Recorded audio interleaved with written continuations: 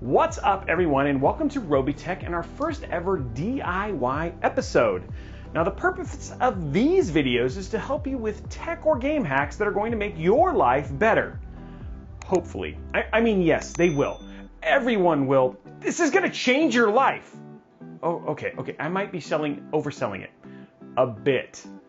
Anyway, on today's episode, we're going to talk about how you can drastically increase the speed of your Xbox load times either on your OG, S, or X version of the Xbox One console. Now, how might you be able to do that, you ask? Well, it's actually pretty simple, and dare I say, not that expensive. We are essentially going to make a USB 3 SSD caddy for all your games. Now, you're probably asking me, Robey, what do I need?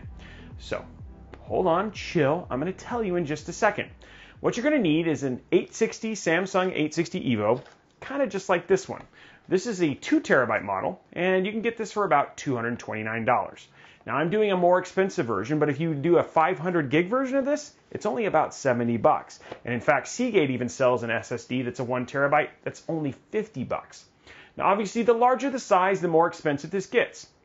And I'll make sure I put in the links in the description below to like the 500 gig, the 1 terabyte, 2 terabyte, and 4 terabyte models of these drives. Now, it's important to note that all SSDs are not made equal, so choosing a reputable brand is a must. However, you can always look at the speed and compare them when shopping around to choose what's best for you. Western Digital, Seagate, Intel, Samsung are all great brands. For this 860 Samsung EVO drive, it has a sequential read-write speed of about 550 megabits per second, or 520 on the low side. Just for comparison, the internal drive of an Xbox One X is around 80 megs per second, so you can see why this would make a bit of a difference when we're talking about load times.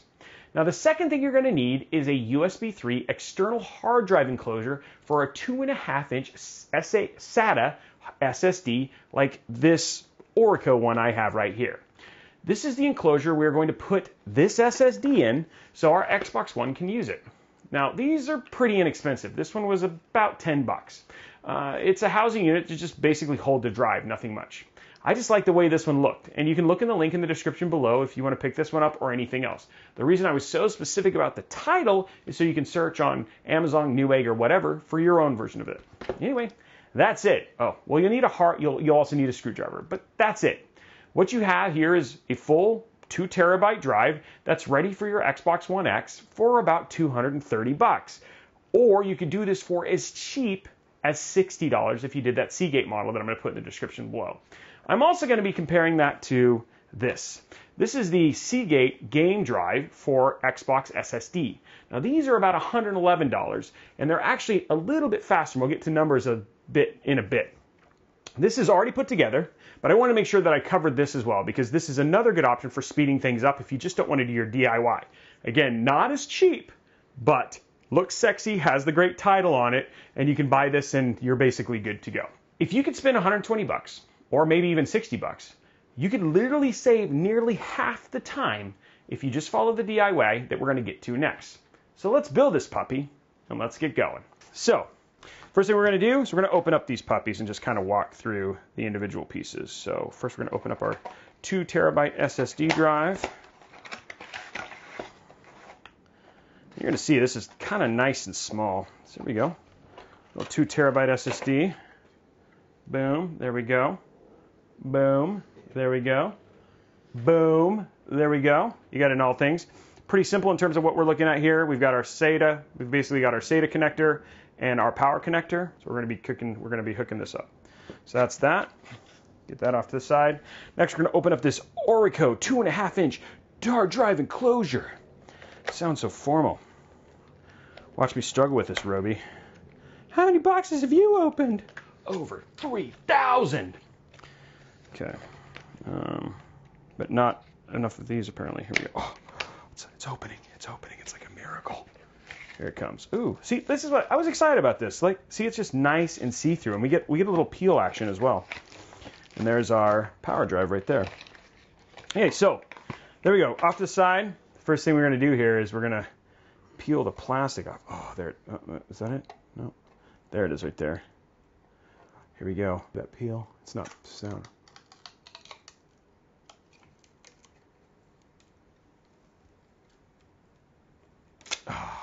There we go, one peel. Here's the second peel right here. We're gonna find it. Where's the peel? It's not appealing. Okay, got it. Here we go. Oh, and while I'm peeling, it may not be a bad thing you might notice is you get a nice view of the Robeytech merch that you can check out in the description below. Maybe you can get your sweatshirt and perhaps save some chippy while you're at it. Anyway. Okay, here we go. Here's the other peel.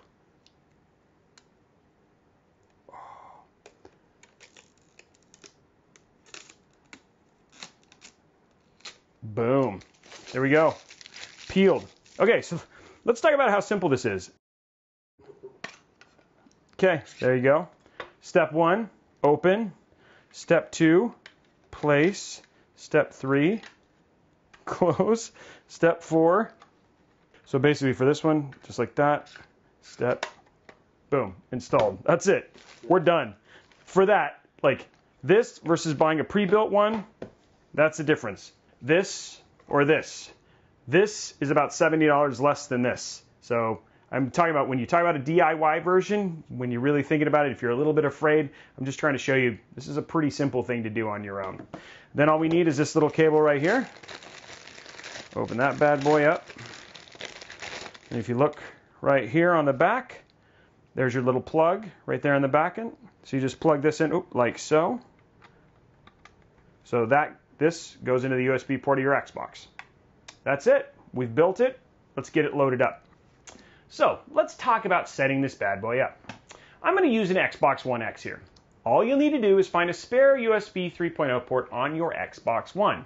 On the Xbox One X, there's actually one in the front and two available in the back. So simply plug this bad boy in using this thing and voila. Next thing you got to do, format your storage. Make sure you do not do it for media. Choose the second option and you're good to go. Now one key point here though, make sure you name it something good and easily understood so you know what's what. I called mine Fast External or Seagate so I know what was installed where and which drive I was using. Another thing worth noting is that you do not want to set this as your default installation place, especially if you're using like a small 500 gigabyte drive. I want to be selective, and I am, and you want to be selective, which you should be, on what you are installing on it so you don't fill up the drive and end up spending more time figuring out what's on the drive instead of actually playing games. Now for the best part. Let's talk about the numbers and how we tested this.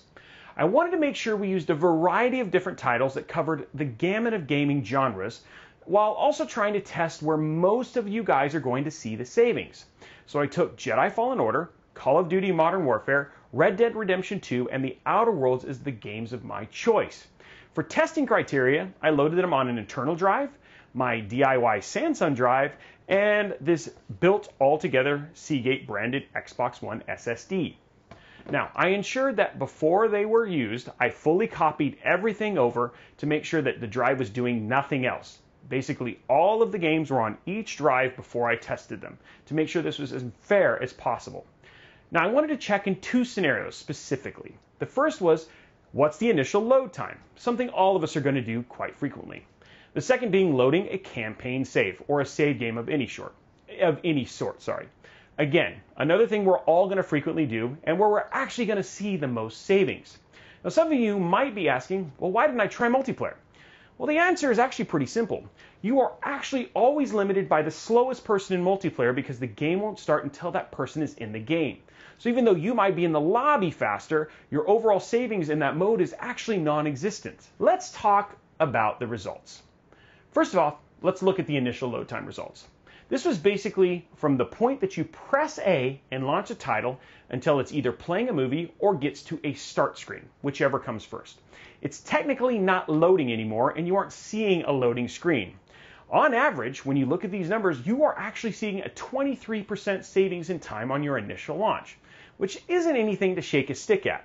Now, most of these launches don't take a ton of time, but then again, when you're talking about 23%, that's still a pretty substantial savings. In the grand scheme of things, the Seagate is actually saving you a few more seconds here and there, but it is actually double the cost of our DIY solution. It does look pretty, and in the end it is faster, but you are paying a premium price. Now, the next thing we're going to look at is when we load a save game. And this is when you're going to see the majority of the savings here, not just a little bit either. Across the board, you're looking at an average savings of 45%, which is crazy when you really think about it. If your average savings is 45 seconds, like a game in Red Dead Redemption 2, a load across an average game of you playing 30 hours a week, that means you would get almost a day back in your life from loading. That is 24 hours in your 365-day year that you are spent waiting for loading that you could get back for $70. When you put it that way, why would you not spend $70 to get your day back? Now, again, you do actually get some savings from the Seagate drive, and this is the fastest possible solution. But if you're on a budget, and the savings only grows as you look at larger storage options, then the DIY solution is still the most optimal. But if you want the absolute fastest, the Seagate is that option.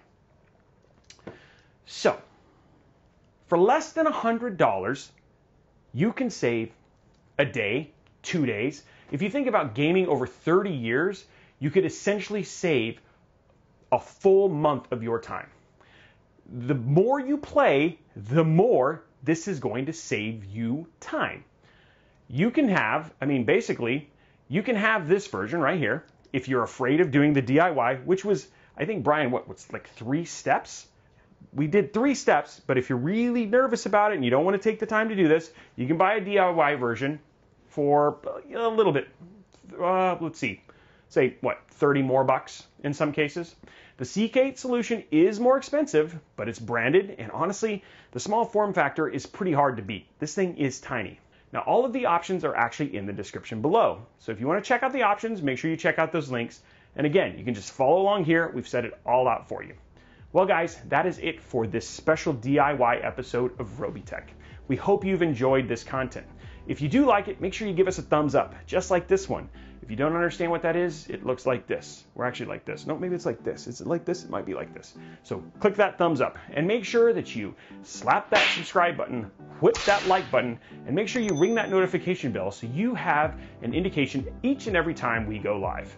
And if you like this DIY, you should check out our weekly DIY where we build PCs live every week on Mixer from 7 p.m. to 9 p.m. Pacific time over at mixer.com/Robey1Kenobi. And also give me a follow over on Instagram and Twitter at Robey1Kenobi. Guys, this has been awesome. I hope you've enjoyed this, and we look forward to saving you time and money here on the show in the future. We'll check you later. #BeefyCores.